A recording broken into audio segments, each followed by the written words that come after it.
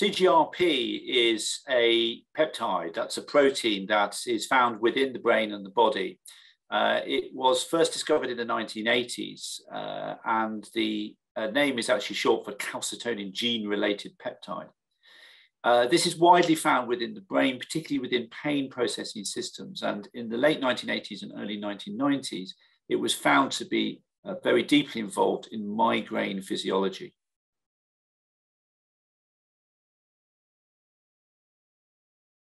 Work done by Peter Goadsby, Lars Edvinsson, and others back in the early 1990s showed that CGRP was released during migraine attacks, and that when those migraine attacks were treated with drugs such as sumatriptan, CGRP levels fell.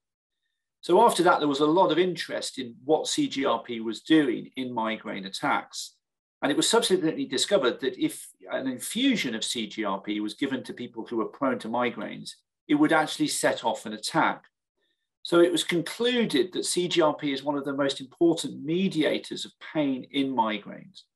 Drugs such as the triptans reduce CGRP levels and thereby treat migraines, and other preventive treatments that have come into use recently prevent the release of CGRP, keep levels low, and thereby reduce migraines.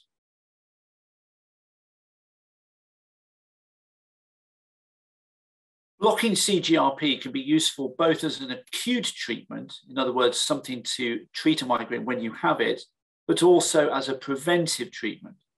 In other words, something that you do to try and stop migraines happening.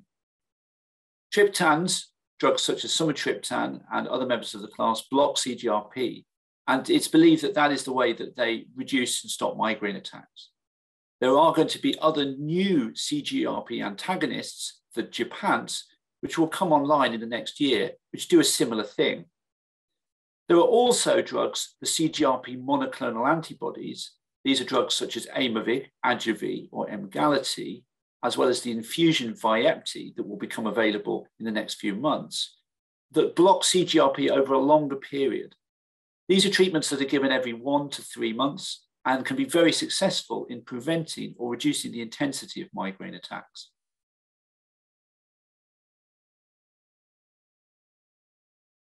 CGRP blocking treatments can be given as tablets, as subcutaneous injections or infusions, depending on whether they are being used for acute or preventive treatment.